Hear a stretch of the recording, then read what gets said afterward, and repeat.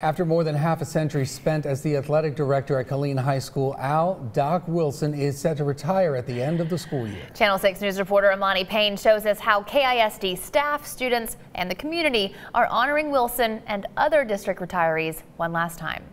My job is take care of them when they're hurt. For Doc Wilson, it's always been more than just a job. He's woken up eager to go to work every day for the last 57 years. I took care of other people as well as our own people, and I've always tried to do the best I could.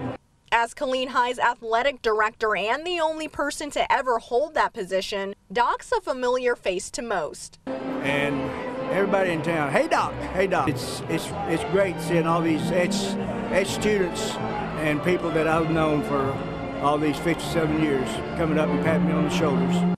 He first took the position in the 60s as the first athletic trainer in the Central Texas area. He says he helped write the first licensing laws for athletic trainers here in Texas. And while his time on the field may be coming to a close, tonight's event proves his legacy and lessons will live on.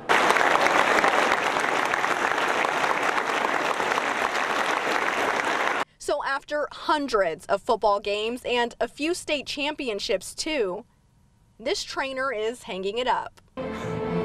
I'll miss the friendship and I'll miss the kids,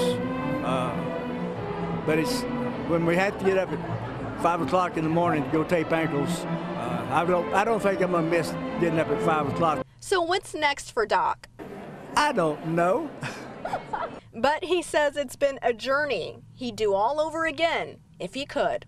Reporting in Killeen, Emani Payne, Channel 6 News.